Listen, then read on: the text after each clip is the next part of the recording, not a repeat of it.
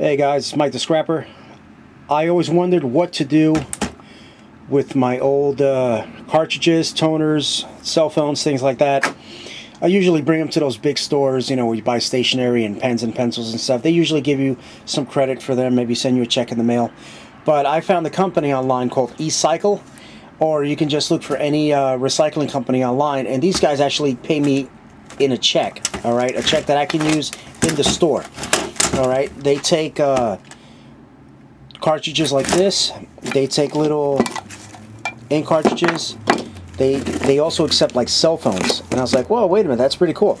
So they don't pay much. They might pay, depending on your cell phone actually, let's say, they might pay you like 30 bucks for a specific cell phone, or they might give you, you know, maybe $1. All right, as far as these little cartridges, these go for maybe 5 cents to maybe, you know, a few bucks. All right, and the same goes for these toner cartridges.